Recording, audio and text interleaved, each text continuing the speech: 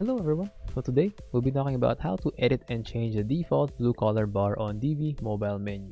So let me show you what that is. So here, the menu bar here, you can see that there's it's there, the blue color, the default color bar. And for this example, what we'll do is to change it into a red. So how do we do that? We just add a CSS code, and in this article that I made, there's already a code here. So all we have to do is just copy this, and how we do that is by going to our dashboard, Divi, theme customizer. Let's wait for that to load. But in the meantime, let's go back, copy this, copy, and here we go to additional CSS. So you can decide if you want to put it above or at the bottom, but for me, I'd rather put it at the bottom here, and then we paste. I'll explain this to you more later, how it becomes red. But let's just publish that first. Publishing, publishing, publishing, and then we go back. And then for now it's still blue, right? So let's refresh that, and now it is red. So why? How did that happen? So we go to our code. As you can see here, this hex code right here, this is actually called the hex code for the colors. So how do we know what is the hex code of what the color we want to use? So I have a link here in the article I've made here. Click that, and you can see here, this is the hex code. And now the hex code of white is FFF. And so we go back to our code, we copy this, and then we paste that. But you can see it doesn't change because the code is here, the hashtag or number sign. We remove that, and then now it automatically goes to red. So let's say you want to change it to purple. So here, and then we copy this, go back to our code, and then we change this.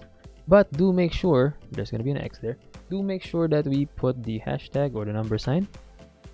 We publish, we wait again, publish, publish, publish, yes. All right, and then we go back, and then now it's red, we refresh, and then now we can see that it's purple. All right. So there's more ways how we can be playful with this bar. Go back to our code here. Actually, what we're changing is the border, the top border of the Divi mobile menu. So let's say here, this 3px is actually the thickness of the bar, and then here the solid is like the style of the bar. So I have another link that I will be adding into the description of this video, the CSS borders. So how we can change that. For example, let's say we want to make it dotted, right? There's actually all different types of examples here. Let's make it dotted. So we copy this, customize, and then change this solid, paste, publish. Then we wait again, patiently, and then we go back, and then minimize, and then now we refresh again, and then still purple, but it's now dotted. All right. So let's say we change the thickness of that dotted bar. Or yeah, so we change this 3. Let's make it obvious, so make it 10. Publish it again, and then we wait again, and then we go back to our home page. Okay. All right, minimize. You can see here, remember this, and then we go back, refresh, and then here you can see it's very big now. So yeah, so that's about it. Actually, this is the different ways you can play with the border.